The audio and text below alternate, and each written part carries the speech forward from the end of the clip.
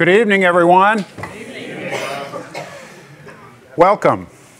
My name is Ross Hoagland. I'm going to be your host tonight for the very first Reasons Forum. This is very exciting. So since it's the first one, I guess I need to explain what it is we're doing. We are going to be doing for 5 of the next last Thursdays of the month a Q&A with the different scholars from Reasons to Believe. Hugh Ross is going to be on tonight. We're very excited. This is going to be a Q&A. Hugh is only going to have about 20 minutes for his talk, and then we're going to do 50 minutes for your questions and answers. So it's mostly about you. So your responsibility is to ask some really good questions. Now, this is a safe environment. You can ask any questions you want. A lot of times in a lot of churches, it's not considered cool or whatever to ask tough questions. We invite the tough questions. That's what we really want here tonight. There's a couple of rules. The event is being streamed live. There's a camera over there, camera over there. If you need to get up for any reason, there'll be a limbo bar under the cameras, okay? We expect you to shimmy under as best you can. If you need to use the restrooms, follow my finger. It's around this way, out that door, around back, and they're over there. You got that? Okay. Even though we have a live audience out in Cyberland, and we also have you folks, you are invited to ask any questions you want to ask, but it's not going to be this kind of question, it's going to be this kind of question, okay? We want all the questions texted. You have something on your seat that tells you the number. You have this screen and this screen that tell you the number, and I'm going to tell you the number. The number is 657-234-0754. Text your questions in, okay? After the event, whether you're online or here live, there will be a survey that we're going to pass out to you folks here live. There'll be a button that comes on your screen afterwards for the live streaming event. We would really appreciate your feedback since this is our first one. I want to introduce our speaker tonight, Dr. Hugh Ross. What an amazing guy. He's founder and president of Reasons to Believe. He has a Bachelor of Science in Physics from the University of British Columbia.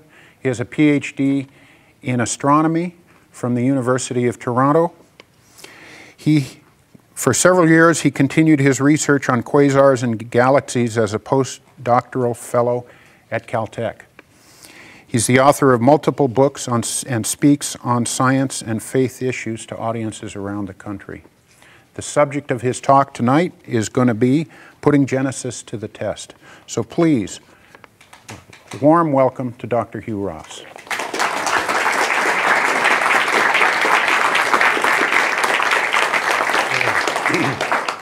Well, thank you for coming. And you can contact us on social media. Our scholars at Reasons to Believe literally answer every question they get on Twitter and Facebook. So feel free to take advantage of that, because if you're like me, you think of the best question 3 hours after the event is over. And so we give you that opportunity to ask us questions long after this is over. I'm going to be featuring 2 of the books that I've written, just giving you little snippets. But what we're doing this evening, we're actually offering a free chapter from The Creator and the Cosmos that came out a few months ago, the 4th edition. And you get a free chapter by going to reasons.org/Ross. And tonight we're talking about how to put Genesis to the test, so you can get a free chapter of navigating Genesis. But primarily what I'm going to be speaking about tonight are the discoveries of the past several months that allow us to put the book of Genesis to a test, a scientific test that we couldn't do even a year ago. And so does advancing science affirm or refute what Genesis says about creation? And here's a quick outline. I've always been told you should only have 3 points in a talk, so these are the 3 points. We're going to look at the point of view for the creation days of Genesis 1, the meaning of the word day, but most of my time is going to be focused on looking at the description and the order of the creation events in Genesis 1 and how we can progressively put them to a rigorous scientific test. Now, as you're probably aware, many scientists look at what Genesis 1 states as being utter scientific nonsense. But as I've engaged these scientists, almost always it's because they interpret it from the wrong point of view. Excuse me. It was Galileo who said, the biggest mistake you can make in Bible interpretation is to get the wrong point of view. And if you look at Genesis 1:2, as you get into the 6 days, it says the Spirit of God was hovering over the face of the waters. Some translations will say the surface of the waters. This is basically telling us that we're to interpret the account of the 6 creation days from the perspective or the point of view of an observer on the surface of the waters of planet Earth. Here's a diagram that illustrates this, that we're to interpret it from below the clouds, not above the clouds. And I would agree with my skeptical scientist friends, if you put that point of view above the clouds, Genesis 1 is teaching scientific nonsense. But if you put the point of view on the surface of the waters below the clouds, you get a very different interpretation of the text. Now, Genesis 1 is not the only biblical text that takes you through the 6 creation days. You also get it in Proverbs 8. You get it again in Psalm 104. You get it yet again in its most detail, scientific detail, in Job 37, 38, and 39. I'll also say this. A lot of skeptics critique Genesis 1 for what it leaves out. The fact that it leaves out some of the most important components of the creation story. It's helpful to recognize that the content of the book of Job predates that of Genesis by 5 or 6 centuries. And so what Moses leaves out is covered in considerable detail in the book of Job. And one of the things you find in the book of Job about these 6 days, it tells us that before God begins to work on the earth, God speaks here and says, I made the clouds its garment and wrapped it in thick darkness.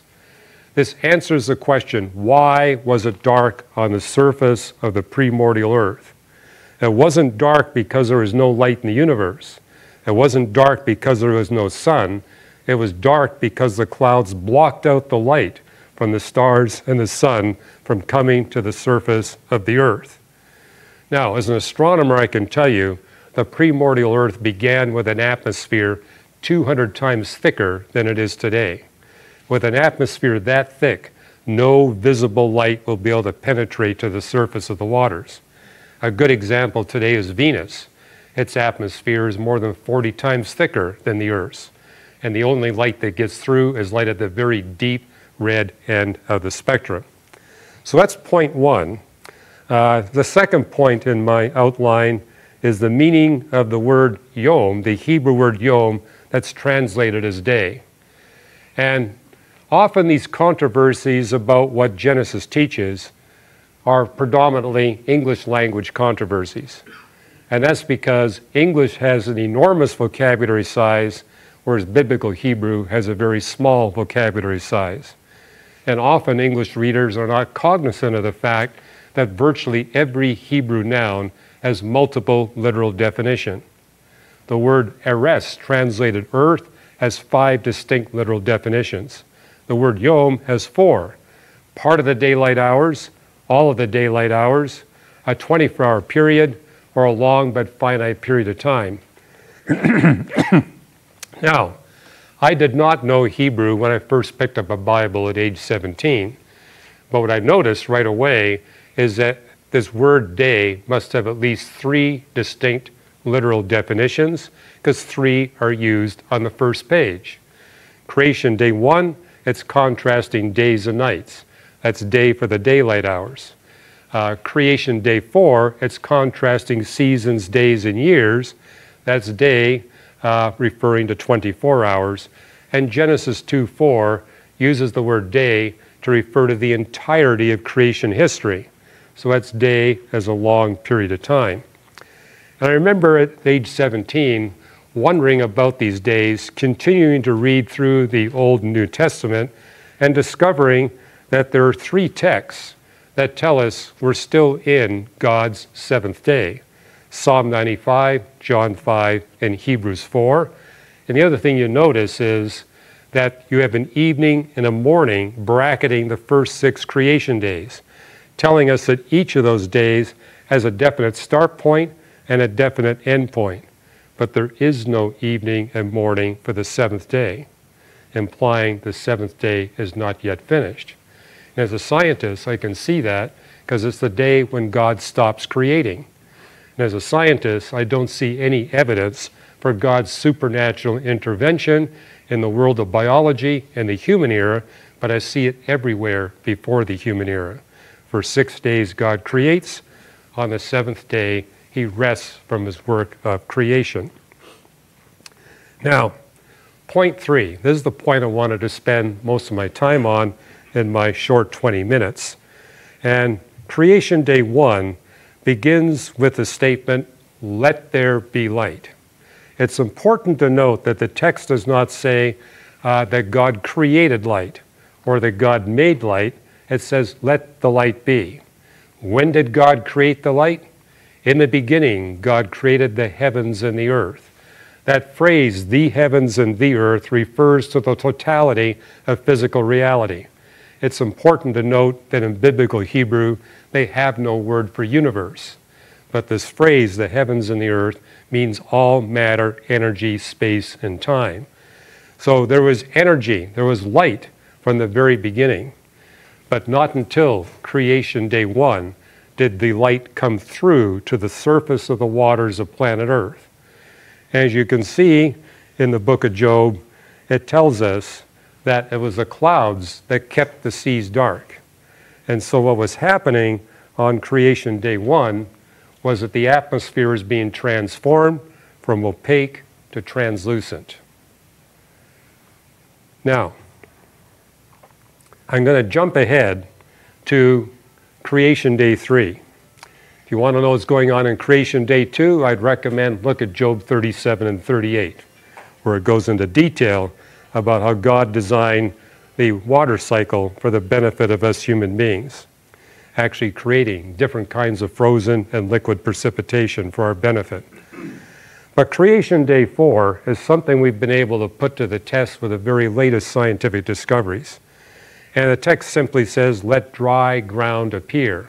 And this is a reference to the event where planet Earth was transformed from a water world to a world where you got oceans and continents coexisting.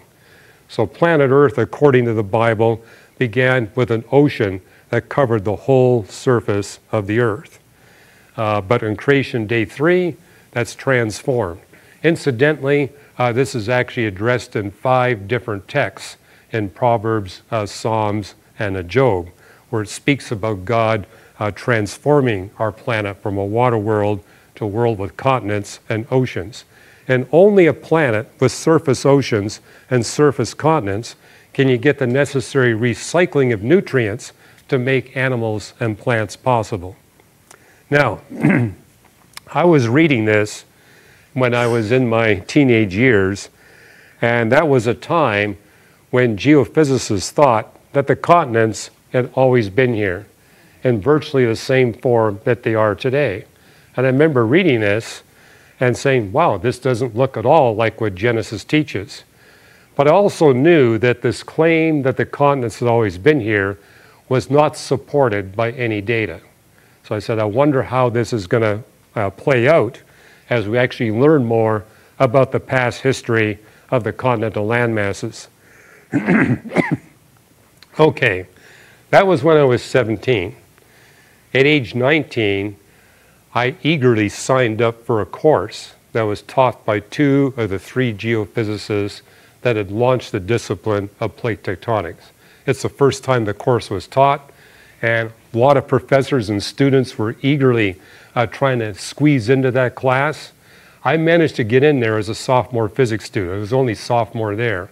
But because my professors knew I wanted to pursue a career in astronomy, they allowed me to sit in on that class. And two of these geophysicists were explaining that this new discipline of plate tectonics implied that the continents would get bigger and bigger as the Earth got older and older. And so I remember what they were teaching was that the continents started off small, and as plate tectonics kicked in, the continents gradually covered more and more of the surface of the Earth. Now, I was curious too, does it really start off at, say, 7% like they were implying, or is it possible it's 0%? I remember asking one of the two professors, and he said, well, we think anything between 0 and 10 is reasonable. So I said, okay, this is looking a lot more like what Genesis 1 teaches than what I heard just 2 years ago. Well, let me move forward to the year 2000. The year 2000 is when geophysicists for the first time were able to come up with a detailed history of the buildup of the continental land masses over the history of Earth. And this is the graph that they produced. It's actually shown up in a number of textbooks and even books for the popular lay public, making the point that indeed planet Earth starts off as a water world, and then with the initial plate tectonics, you get a few small volcanic islands, and then finally the tectonics kicks in and builds up these cratons. That's a term for small continental landmass. But when the Earth is a little bit less than half of its present age, we see a very aggressive period of continental landmass buildup. Well, where does Genesis 1 put it? It puts it on the first part of creation day 3. So you got these 6 days of creation, and about halfway back, a little more than halfway back, the text tells us that's when these continents were built up, and we get the same picture with this graph. In fact, this actually shows up in my book, Navigating Genesis. Okay, late March of this year, a breakthrough paper was published where they pointed out that oxygen plays a critical role in the buildup of the continental landmasses. It's the oxygenation of basaltic rocks that makes these lighter rocks that float up and become continents. And they refer to what's called the Great Oxygenation Event, that there is an event when the Earth was about 2.2 to 2.3 billion years old, where the oxygen jumped from 0.01% in the atmosphere up to about 2%. And it was that sudden jump in oxygen that they pointed out would have caused also a sudden jump in the amount of continents that cover the Earth. And this is the graph that they had produced. And so what you see is that for about 1 billion years, Earth remains as a water world. And then plate tectonics kicks in, but you really don't get much continental buildup. It builds up to about 1.5 to 2% of the surface area of the Earth. And then with the Great Oxygenation Event, it jumps all the way up to 27%.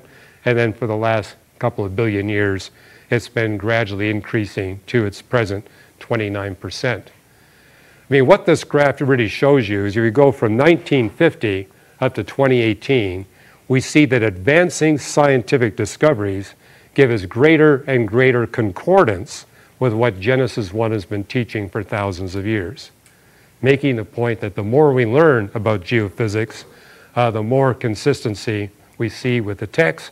And if you actually read the text in the original Hebrew, it seems to imply that we have a very sudden growth in these continental land masses, and this paper published a few months ago documents that very thing. If you want to read more about this, I actually wrote a blog that you can access at reasons.org. Every week I write an article about some new scientific discovery that makes for a stronger case for the Christian faith. And the June 11th article, I talk about this discovery of what happened on creation day 3. Okay, I'm going to move you to the second part of creation day 3, where the text says, let the land produce vegetation. Now, I've debated Michael Shermer on university campuses 4 separate times. He's the executive director of the Skeptic Society that's headquartered here in Altadena. And no matter what the topic is, he always goes to the Genesis 1. He sees this as the Achilles heel of the Christian faith. And in particular, he's made the claim in each of these debates, Genesis got it wrong. The fossil record says the animals come first, the plants come second. Specifically, we get animals in the oceans first, and we get vegetation on the continents second, and your Bible puts it the other way around. Now, my response in the first two of those debates was simply to point out, well, Michael, animals have bones and skeletons. Those are going to be easily preserved over hundreds of millions of years. And the first animals show up 575 million years ago. But plants that old, they have body tissues that simply aren't going to be preserved in the fossil record for that period of time. But what has happened since are the publications of two papers. The one in Nature 2009 says, we don't have the fossils, but we got the isotope evidence that tells us vegetation was just as abundant on the continents for 200 million years before the first appearance of animals in the oceans. And then in 2011, a paper was published where he said, we've actually found the fossils. Well, it's an overstatement. The biggest fossil they found was 1 millimeter across. They found a fossil part, and realistically, that's all you'd ever anticipate would be preserved. And one of them actually dated back to 1.2 billion years, making the point that vegetation was abundant in the continents for 600 million years before the first appearance of animals in the ocean. Well, I want to finish up with what happened on Creation Day 4, where it says, let there be lights in the sky. And it's referring to the time when the sun, moon, and stars first appear in the sky to creatures on the surface of the earth. Now, what happened with the oxygen, that little blip that you see over there, that's what's called the Great Oxygenation Event. But shortly after the Great Oxygenation Event, the oxygen dropped back down to below 1% and stayed that way until 575 million years ago. Then the oxygen made a sudden jump from less than 1% to 8%. And incidentally, that's exactly when you see the first animals. You can't have animals unless you've got at least 8% oxygen in the atmosphere. The moment you do, the animals are there. There's no time delay. They show up right away. But I actually wrote a blog article making a reference to a physics experiment where in the lab, they actually modeled what happens to the atmosphere when you go from 20 parts per million oxygen, which is what we had 580 million years ago, up to 210,000 parts oxygen, which is what we have today. But what I'm going to show you is what happens when you go from less than 1% oxygen up to 8% oxygen. Basically, the physics lab experiment said the more oxygen you have in the atmosphere, the less hazy the atmosphere becomes. Or to put it the other way, the less oxygen, the more hazy it is. Well, what I've done is to be able to duplicate the effect on the atmosphere through this photograph I took of Engineer Peak in Colorado. And so this would be kind of what the peak would look like when you only got 1% oxygen in the atmosphere. Then we gradually increase the oxygen, and you get to see this, that the haze gradually dissipates, continues to dissipate, and guess what? You get to see the moon. Okay? So initially, it was so hazy, you couldn't see the moon or the sun, and then you get to see the moon. And it's the visibility of the sun, moon, and stars that allows the animals that God creates on Creation Day 5 to regulate their biological clocks. But again, if you want to read about this, you can access the Reasons to Believe, New Reason to Believe article on June 18th that I wrote. Now, this is just a sampling, but if you actually do this with all the events of the creation days, all 10 events, this is what you discover. Noticing that the word yom for the creation days is an epoch of time, a finite period of time, and the frame of reference is the surface of the earth, the science accuracy score you get for the 10 events of creation that are described in the 6 creation days is 10 for 10. It gets a perfect score.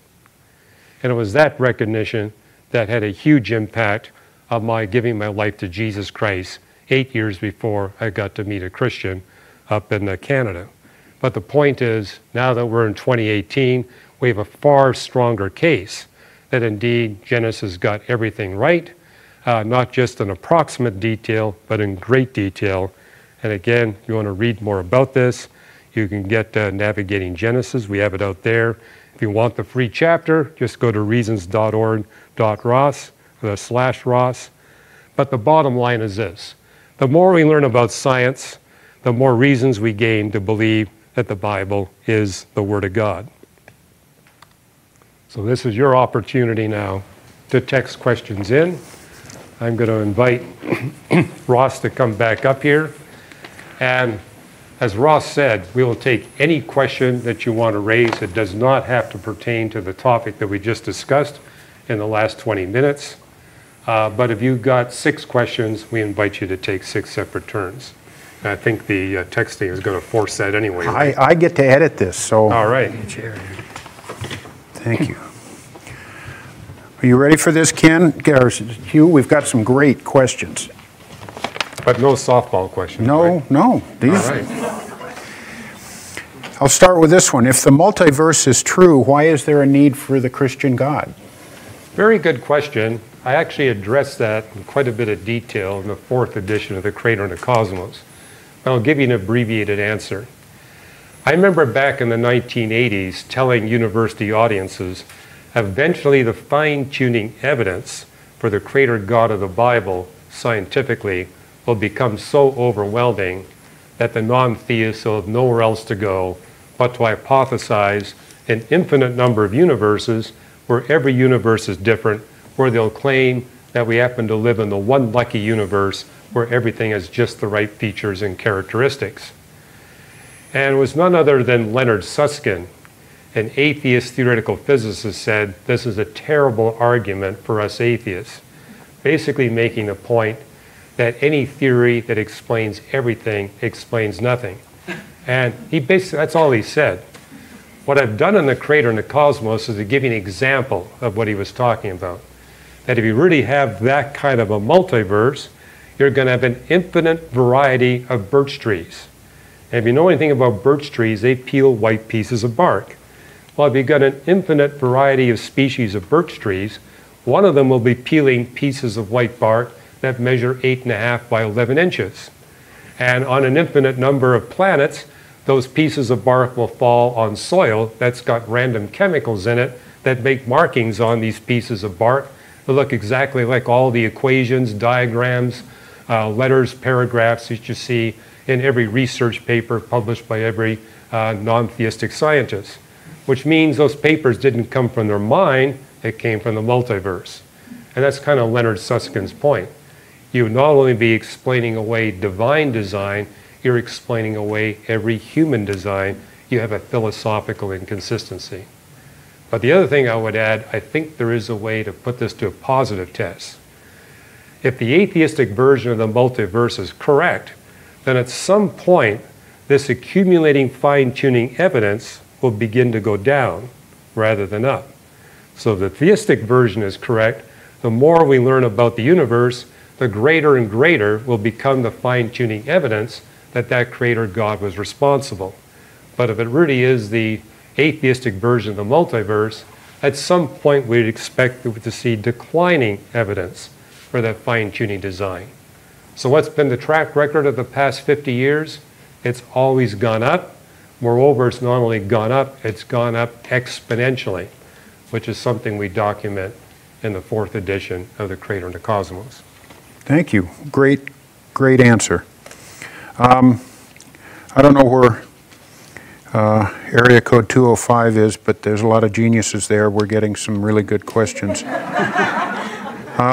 The evidence for common descent seems to be increasing. At what point will this be a problem for RTB and your special creation theory? Well, when you hear biologists saying the evidence for common descent is increasing, what they're really saying is we're seeing increasing evidence for the genetic similarity of life here on planet Earth. But what we've been pointing out here at Reasons to Believe, that's exactly what you'd expect if you've got a single supernatural creator. That single supernatural creator will repeat optimized designs. I mean, to give you an example, think of, say, a Toyota Motor Company. They will go to a lot of work to design a chassis for an automobile. But because they've optimized that chassis, they'll use it for all their models. They repeat the design over and over again. So the real question is this common descent naturalistic, or has a supernatural explanation? Are the common designs that we see amongst all life forms optimized, or are they crippled designs? And that's kind of where the atheists are going. They're saying we see all this evidence for crippled designs. And so that's kind of where the debate is. Are the designs we see at the genetic level, the morphological level, are giving us increasing evidence that it's optimal, or are we seeing evidence that these are really bad designs? Well, our own human body, I think, is a good example of that. I'm old enough, for example, to recall that time when it was routine in the public schools that every first grader had their tonsils and adenoids removed. Why? Because evolution has presumed that that was a bad design in the human body, so let's get rid of it. And probably a number of you realize there was a time, too, whenever you had abdominal surgery, they always took out the appendix because they thought the appendix was a useless design holdover from evolution. What has happened since is we realize that tonsils and adenoids serve a vital purpose, as does the appendix. The appendix has no function for digestion, but it does play an important role in the immune response system. Likewise, the tonsils and adenoids play a role in the immune response system. Problem was people weren't looking for that kind of design. And so the track record of the past 40 years has been one of increasing evidence these designs are optimized. And if they're optimized, we would expect the creator to repeat them over and over again. Hugh, does the proper study and interpretation of science in the natural world lead one to the knowledge of Jesus, or does it just bring you to a knowledge of the existence of God? You know, a very good question. Several months ago, I participated in an online video debate. And it wasn't just a debate with one person. It was a debate with a whole bunch of people from around the world that use their computers to engage me.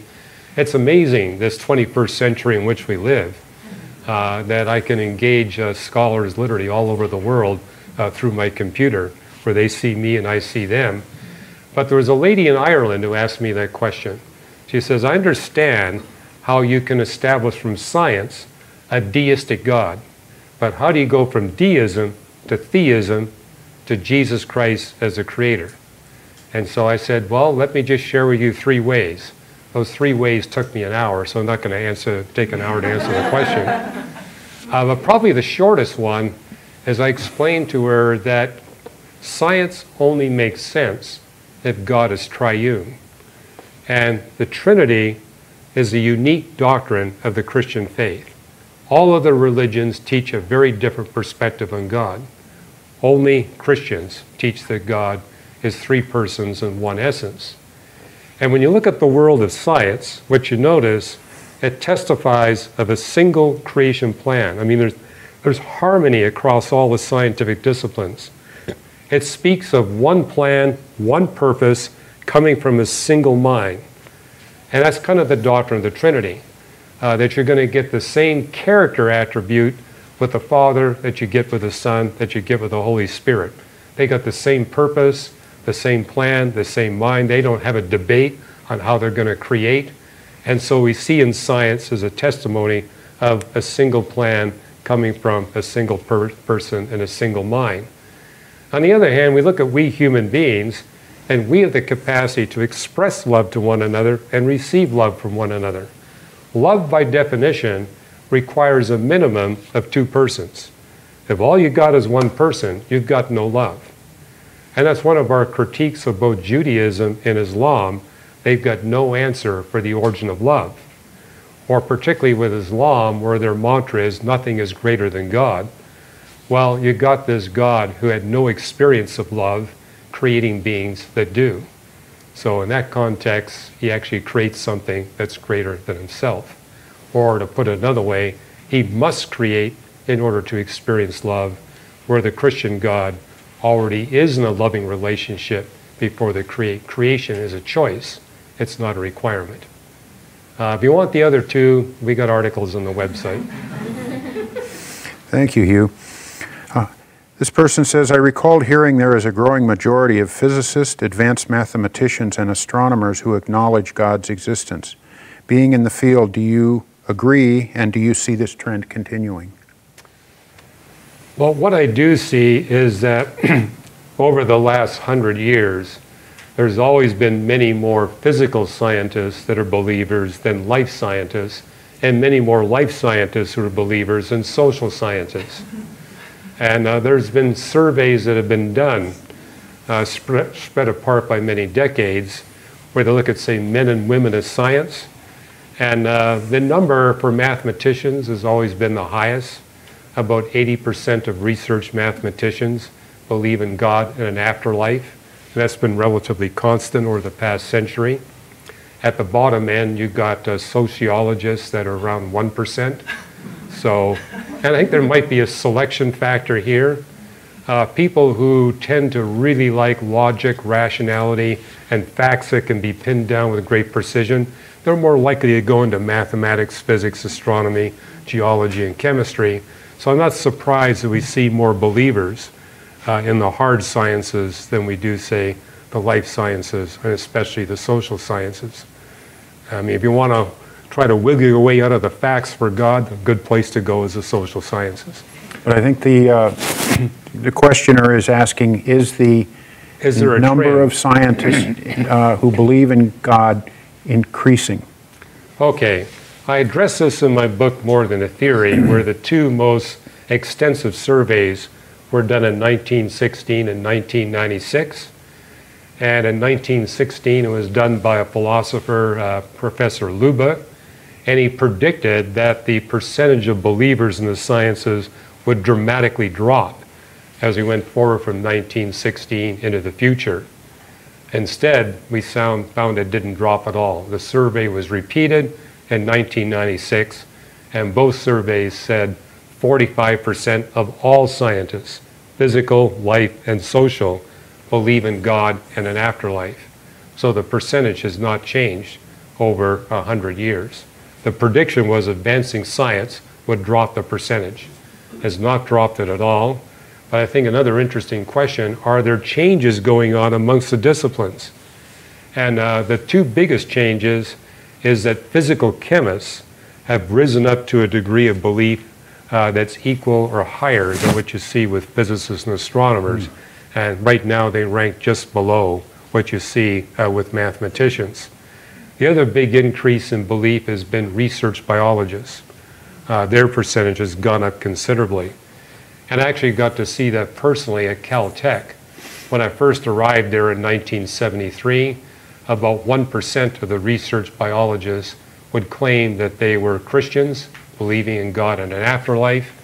And in one of the TV shows that I hosted, I interviewed 3 Caltech research biologists. This would have been in the early 1990s. And they came from 3 different research groups of about 35 research biologists each. 2 of them said 25% of our group would claim to be Christians. The third one said 50% of my group would claim to be Christians. And of course I asked them, what's the big difference?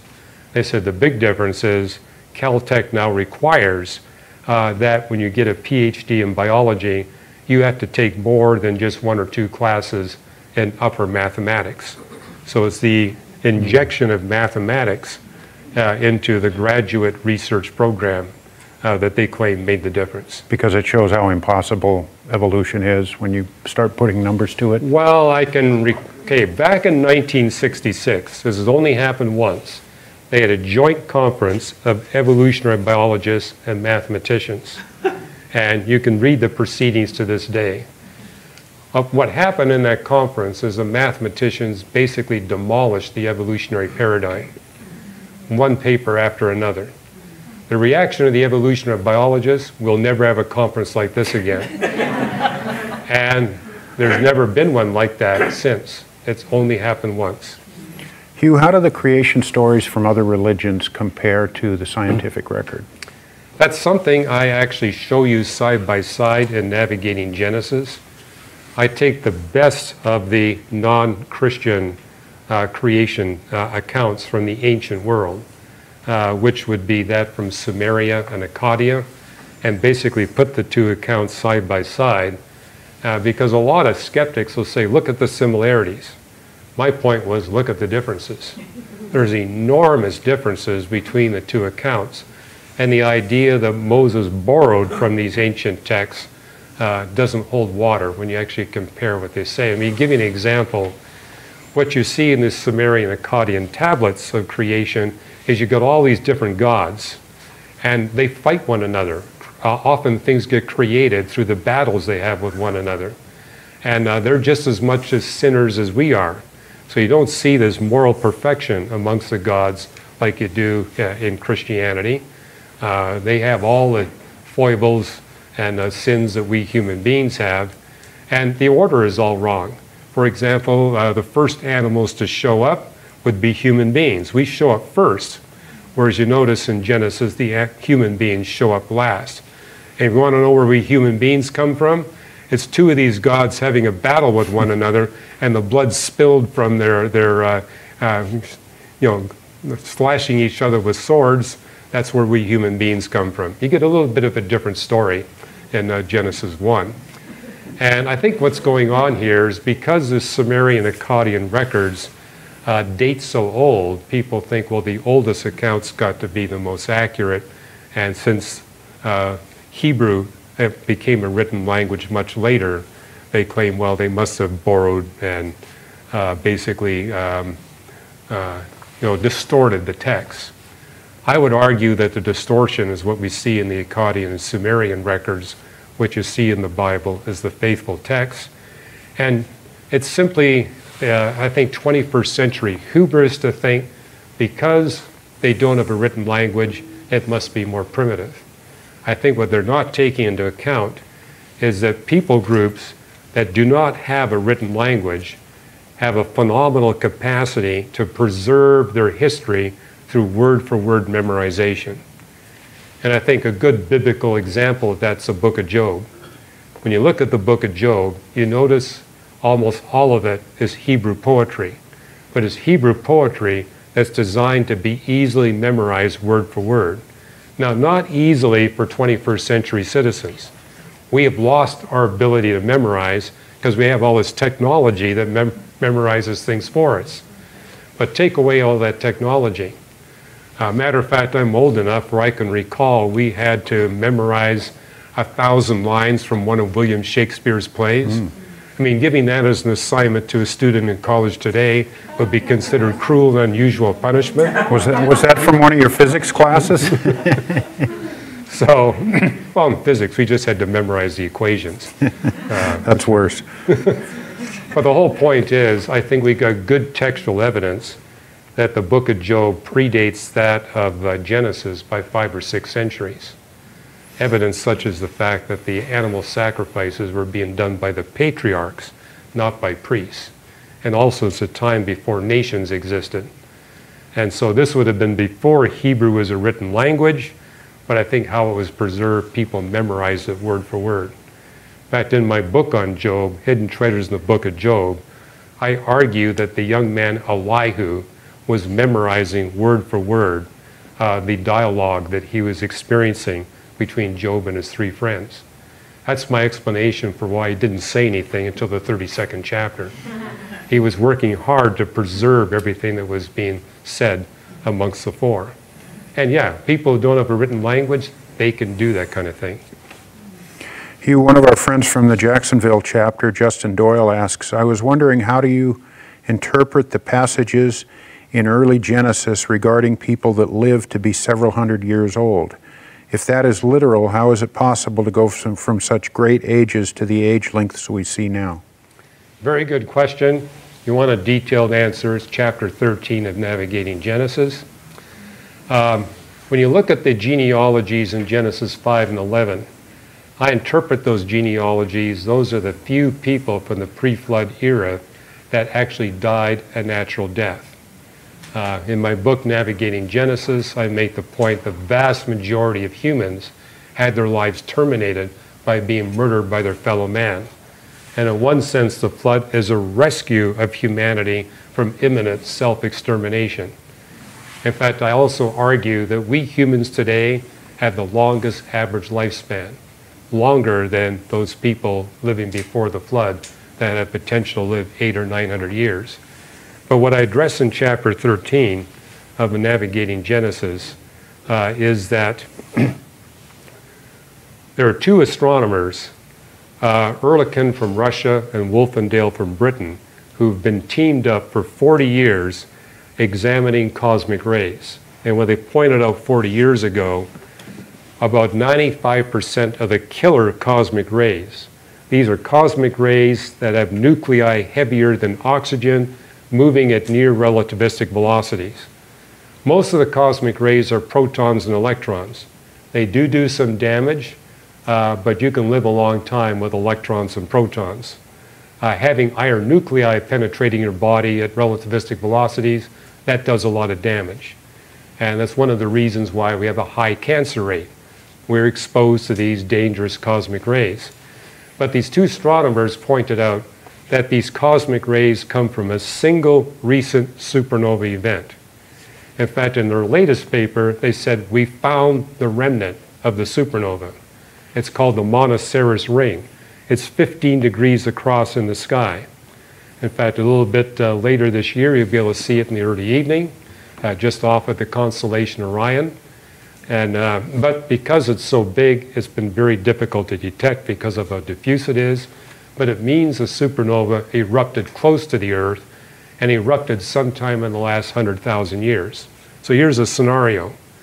Before the flood, no supernova. After the flood, you've got that deadly supernova, which is going to limit your lifespan. However, something else that will limit your lifespan is exposure to igneous rocks. And no matter where you go in the world today, you get exposed to igneous rocks. More so in Moscow than you do here in Los Angeles. But hey, when you drive the freeway, you're being exposed to igneous rocks.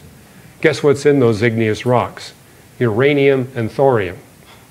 And the decay of uranium and thorium will shorten your lifespan. The other thing that could shorten your lifespan is eating meat.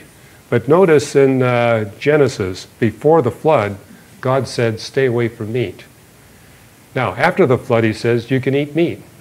His point was, you're only going to live 120 years maximum. If you're only going to live that many years, you can eat all the meat you want. It's not going to do you any harm. But if you want to live to be 900, you need to avoid meat because you'll accumulate too many heavy metals over several centuries. And the other factor is, to live 900 years, you have to have less aggressive telomerase activity.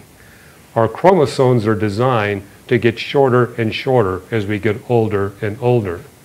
That's actually a good thing. If your chromosomes weren't shortening at the rate they are right now, we'd be dying much earlier deaths from cancer. It actually is a guard against getting cancer at an early age. But if you don't have all that cancer risk from radiation, there's no need to have the telomerase activity as aggressive as it is. So yeah, you could actually live 800 or 900 years. But the ones mentioned in the Bible are the exceptions. They died a natural death. Most of the rest of the human race was dying when they're 20, 30, or 40 by being killed by their fellow man. I really want to know if that includes bacon.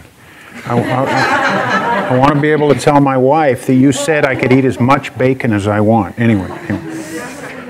Well, there are other consequences. Let there be light seems like a sudden occurrence. How does this agree with the gradual changing of the atmosphere over millions of years? Well, let there be light refers to creation day one. And I do think that was relatively sudden. In fact, what I write about in Navigating Genesis and in much more detail than Probable Planet, the moon forming event would have stripped Earth of its primordial atmosphere, and there would have been an atmosphere 200 times thinner that would have replaced it. That's a relatively rapid phenomena, and therefore you would have a transition from no light at all to light coming through. The gradual event is what you see in Creation Day 4, where it says, "Let there be the great lights." And that's where we have, and incidentally, it's not that gradual, because we go from an oxygen content of less than 1% to 8% in much less than 1,000,000 years. It might have been only a few thousand years where you see that sudden jump of oxygen. And so again, that's a relatively rapid phenomena where the atmosphere goes from so hazy you can't see any sun, moon, and stars in the sky where you can actually see them. It's important to note too what follows in the second half of verse 14. "Let there be the great lights, so that they may serve as signs to mark seasons, days, and years." And it's the animals that need to see the sun, moon, and stars. And notice, no animals until after day 4.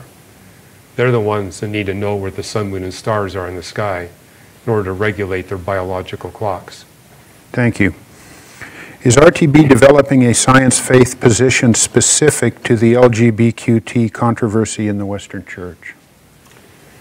Well, what we have done is written some articles addressing, is it really true that some humans are born where they're basically wired in such a way that they must become homosexuals or lesbians? And the claim that that is the case is based on a single research paper where they looked at the chemistry of practicing homosexual men and noticed that the chemistry of their brain was different than that of heterosexual males. However, we critiqued the paper by saying they did not measure the chemistry of young boys. It was only adult men. Moreover, it was only adult men that were engaging in considerable sexual intercourse with other men. And so we're arguing maybe the chemistry is induced by the behavior rather than some inborn genetic idea. Although we do recognize that some people have a greater genetic propensity to become, say, an alcoholic, or to become depressed, or to become attracted to the opposite sex. But I would appeal to people who have that genetic propensity towards alcoholism. You can say no to it. It's not something that's forced upon the person that has that. They just have to be aware, I'm a little more susceptible to becoming addicted. And so I've met people like that and say, well, you just need to be, you need to put into your life safeguards, just realizing that you're genetically predisposed. Same thing with people. Some people are genetically wired to more easily become depressed. I don't think I've ever been depressed in a day in my life. My wife says I got a genetic disorder that prevents me. I'm just this Pollyanna guy that thinks everything's great all the time. Here's this guy in 205 again. Please relay your thoughts on how born-again Christians should handle our differences on peripheral issues like age of the earth. Here in Alabama, this issue destroys fellowship and love between believers. Well, this new book we got out, Always Be Ready, where we talk about being prepared to share your faith with gentleness and respect, and preparing good reasons, and watching God perform miracles in your life when you do it. One of the passages that we cite is 2 Corinthians 5:18-20, which basically says to believers, I've called you to be ambassadors for peace, to call non-Christians to make their peace with God. That only works if the non-Christians can see us making peace with one another. And so I tell my friends, for example, who are young earth and tend to take that position more seriously than they should, is that non-Christians are watching how we disagree on the age of the earth. And if they see us behaving in very vindictive ways towards one another, their reaction is going to be, there's no way I'm going to get near any of these Christians. They're not going to trust us to be an ambassador of peace for them. And it was Jesus who said, they will know, referring to non-believers, they will know you're my disciples because of your love for one another. Right. And as Paul says, it's important that there be divisions amongst you. It's important that there be divisions so that the non-Christians can see how we treat one another when we got disagreements and divisions. And as far as the young earth, old earth issue goes, I always point out to my young earth friends, this does not appear in any of the creeds of the church, which means it's not an essential for our Christian faith. Likewise, whether we're premillennial or amillennial, that's not essential for our Christian faith, which means there's no way we should ever be vindictive towards one another over something that is a non-essential. However, what I've noticed is that's not always conceded. A number of young earth creationists I know think it's a very critical doctrine, and they actually want to have it put in the creeds. But I think those who framed the creeds were wise. They said, let's just keep the creeds to the essentials of the Christian faith, and we can divide over the non-essentials, and we can divide in charity. And if you actually look at the early church fathers, they were all over the place on this issue, but none of them saw it as an important doctrinal issue, and they treated one another with great charity. We need to do the same. Thank you. In Genesis, the first generations of humans seem to be familiar with agriculture. Yes. Is there any evidence of agriculture that goes back to humanity's beginning? Yes, there is. I actually document some of that in my book, Improbable Planet, and in a couple of blog articles I've written the past few months, I document the very latest evidence for that. Namely, what we discover is that humans living as far back as 35,000 years ago were actually manufacturing bakery products. And so they were farming grains, harvesting the grains, grinding the grains, roasting them, and turning them into bakery products. And for the first time, beginning about 2 years ago, they found archaeological evidence to support this, backed up by carbon-14 dating, which gave us a secure date from when this was going on. However, that research also establishes it was on a very small scale. So it explains why we haven't discovered it until very recently. And what I did in Improbable Planet explained why it's on such a small scale. Because 35,000 years ago, instead of the climate stability we have today, we had extreme climate instability. The global mean temperature was jumping up and down by more than 24 degrees Fahrenheit on time scales of 1 or 2 centuries. And with that degree of climate instability, you cannot have a large farm. Nor can you specialize. You're basically stuck with having 1 or 2 acres where you grow 12 to 15 crops with the hope that maybe 3 crops will succeed, and you feed your family in those 3 crops. And likewise with animal husbandry, you can't depend just on goats or cows or chickens. You better have them all, because who knows which ones are going to survive, which ones are going to produce. And during the last ice age, evidence is that humans were forced to devote about 98% of their labor force to coming up with enough food. So people say, why weren't they as technologically advanced as we are? Well, today in the US, less than 1% of our population is dedicated to producing food. What does that mean? The other 99% can pursue careers in engineering, technology, science, mathematics, arts, music, communication. We can do all that, right? That was not an option 35,000 years ago. And I'm actually predicting we're going to uncover evidence for metallurgy that dates back that early. But again, it's going to be in a very small scale, just because of the force of extreme climate instability. Incidentally, the next book I'm writing is making the point extreme climate instability is going to come back. And it'll be the end of civilization as we know it. But hey, my sons tell me that if we wind up with no GPS, that will be the end of civilization as we know it. That's right. Hugh, somebody from your neck of the woods in Vancouver is asking, what are some of the strongest pieces of evidence that we have versus the evolutionary creationists? Oh, contrasting evolutionary creationism with our model? Yes.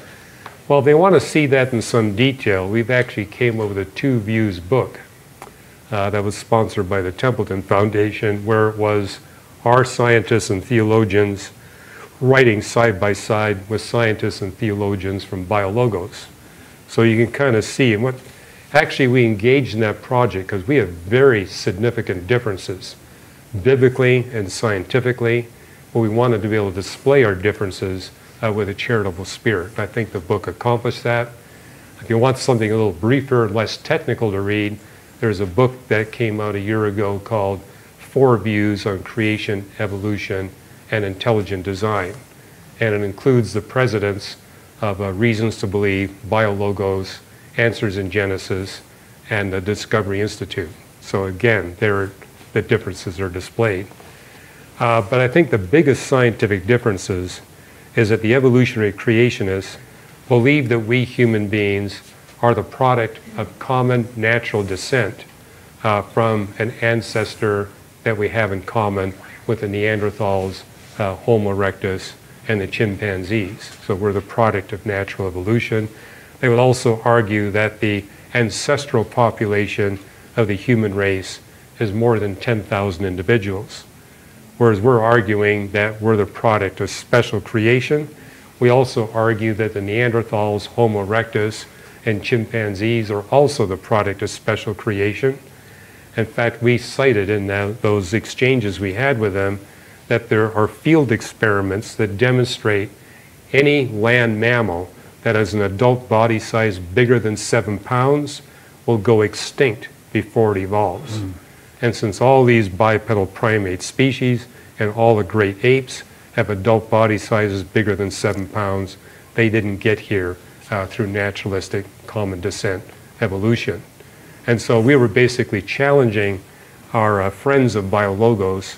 It's great you got these theoretical models that indicate our ancestral population is 10,000 individuals, but for that to have any credibility, it must be backed up by field experiments.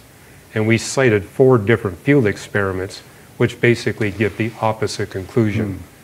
That when you do experiments, for example, where you take 2 individuals from a species, put them on an isolated island, and let them reproduce, you wind up with way more genetic diversity than what the theoretical models predict. Which means that 10,000 individuals that you see in Francis Collins' book is an upper limit, and the lower limit could be all the way down to 2. In fact, in my most recent debate with the president of BioLogos, she said, I can come all the way down to 132. And I said, well, I'm older than you are, Deborah. I remember when they said the ancestral population was 1 million. That was about 45 years ago. Then it dropped down to 100,000. And then we have Francis Collins a decade ago saying 10,000. When Fuzz Rana debated the geneticist David Venema, he said 1,200 to 800. And then we have Deborah Harzma going down to 132. So in that dialogue with her, I said, how about if we plot a graph and see which way the trend is going? It seems to be heading down to the biblical 2. And the genetic evidence is consistent with a biblical 2, but it doesn't prove a biblical 2, but it is consistent. Very good, thank you. Neanderthal DNA has been identified in some population groups. This seems to suggest successful interbreeding of humans and animals. Do you agree? And I would add, how does that affect the Imago Dei, us being image bearers of God? Right. Well, keep in mind that our DNA is roughly 99% similar to Neanderthal DNA. Also keep in mind your DNA is about 26% similar to daffodil DNA. And so again, we're talking about common descent versus common design. Since so much of our protein metabolism is similar to daffodils and it's optimal, we expect to have that similarity with the daffodils.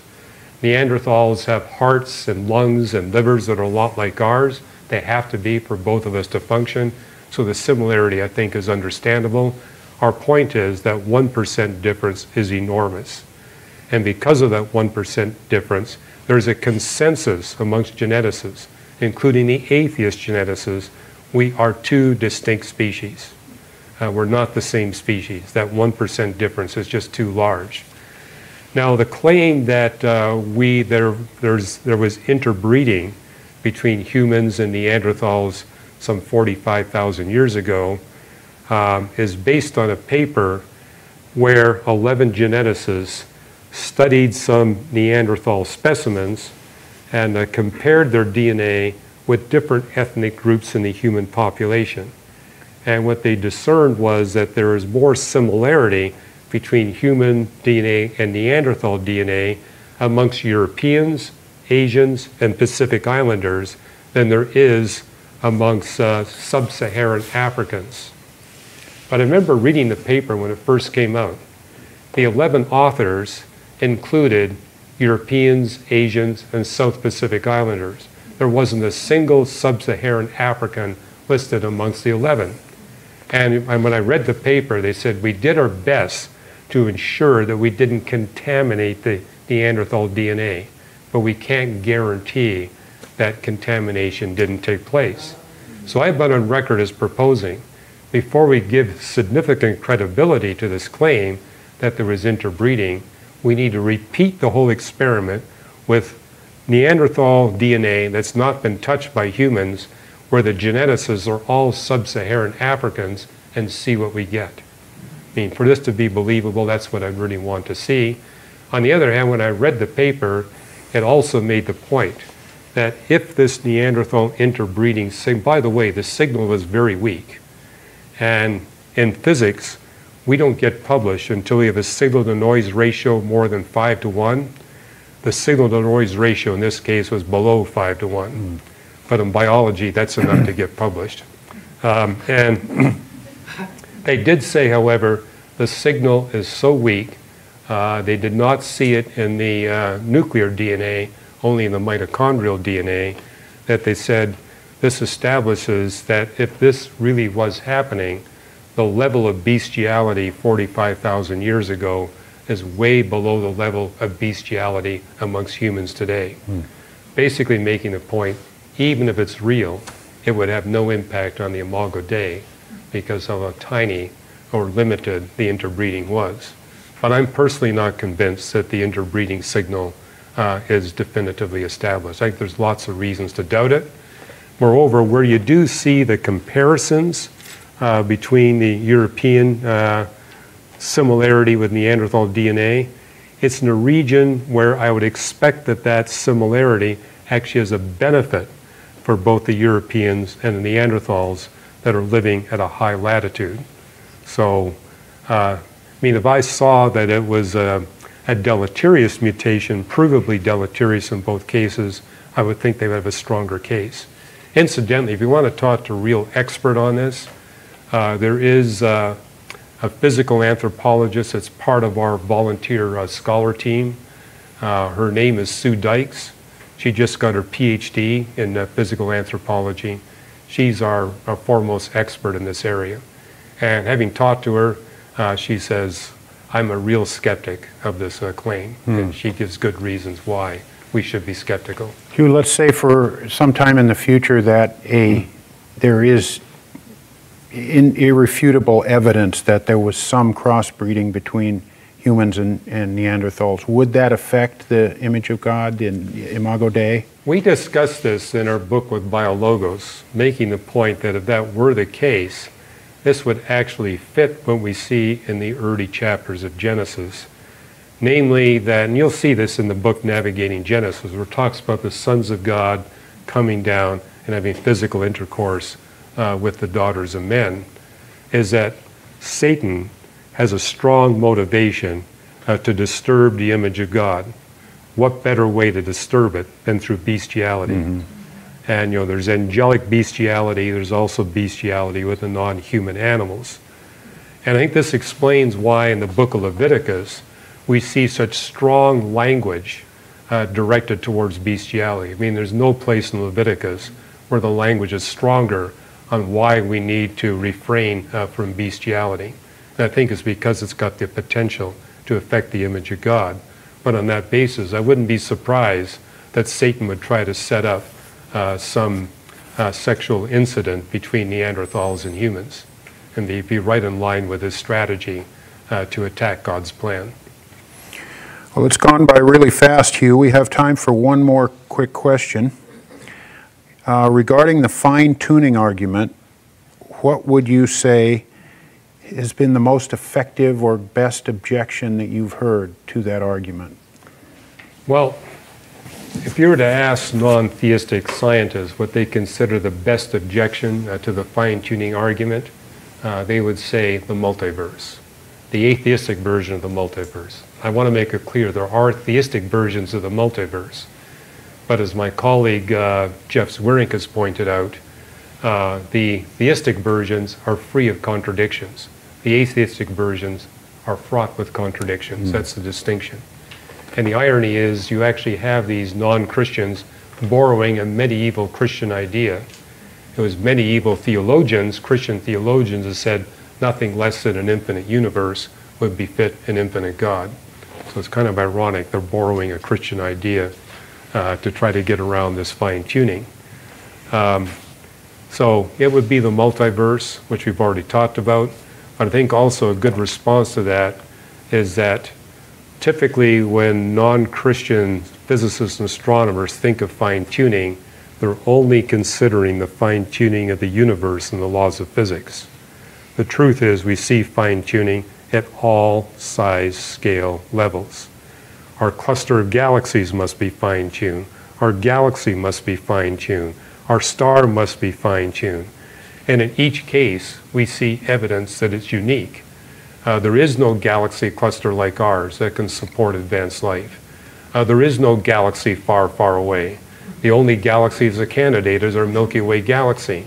For 60 years, we've been looking for a star that's enough like our sun to be a candidate to have a planet with advanced life on it.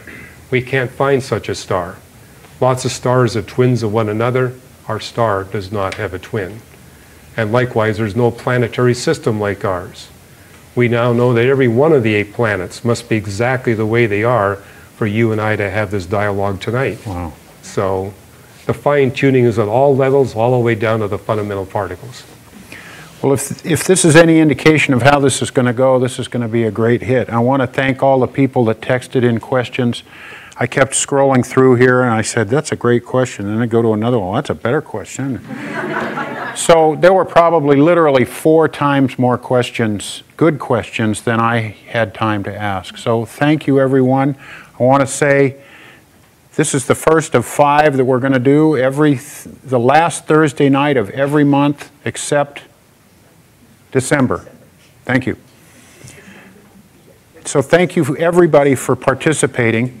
Once again, there's a feedback form. If you would please fill out the survey, and those of you online, I think there's a button in your upper right-hand corner you can click on and tell us how we're doing. We really want to know so we can continue this.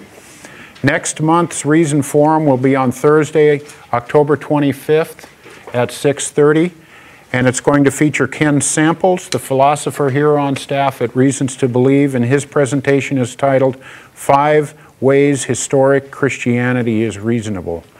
There are, for those of you who are here in the live audience, there's food over here, and all of Reasons to Believe's books are in the bookstore over there. I don't know how you would choose between those two. They're both pretty good. So, Dr. Ross, thank you so much for participating in this. We really appreciate it.